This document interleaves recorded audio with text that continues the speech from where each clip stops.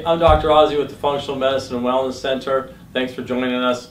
We're going to talk about adrenals, little glands that sit on top of your kidneys, and we're going to talk about blood sugars a little bit as well. A lot of people coming in today very stressed. They're even talking about adrenals and those stress glands. And when we look at that, we can be physically stressed, mentally stressed, chemically stressed, just stress. And a lot of people just think about the mental emotional stress, but there's all those three different things, and they kind of just hammer those adrenals. I'm going to fight or I'm going to run away. And we're really not meant to be there. Fight or flight is basically catabolic. It breaks your body down. It's pro-aging, pro-disease, pretty much everything bad. And we want to make sure we're more in kind of a parasympathetic or a calming of the nervous system down, right? Where we get those adrenals working well and doing what they should be doing and getting those stresses off of them so we're not constantly in fight or flight. I have lots and lots and lots of patients tell me, Doc, I'm not stressed out, I'm pretty mellow. And if you live on planet Earth, you're stressed out, and I'll tell you why. A lot of times we think of stress, we actually have the same stress response from not actually picking up the milk when we're coming home from work, or forgetting to do something for our kids or whatever, as a zebra being chased by a tiger that's about to get killed. Same exact response.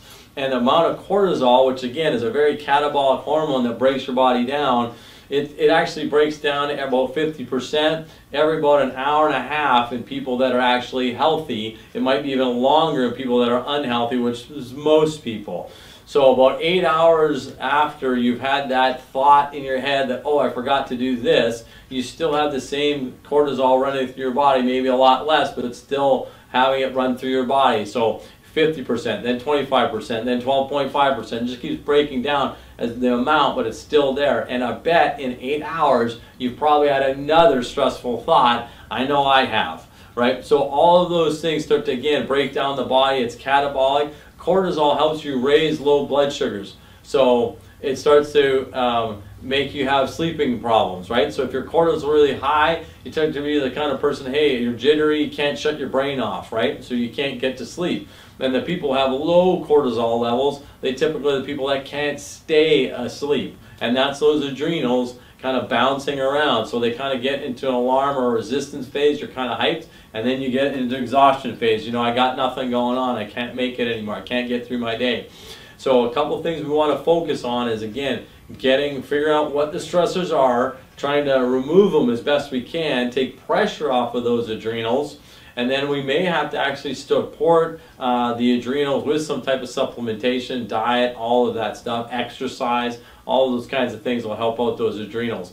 But again, adrenals, that can cause a big problem with cortisol, catabolic. It breaks down your digestive tract.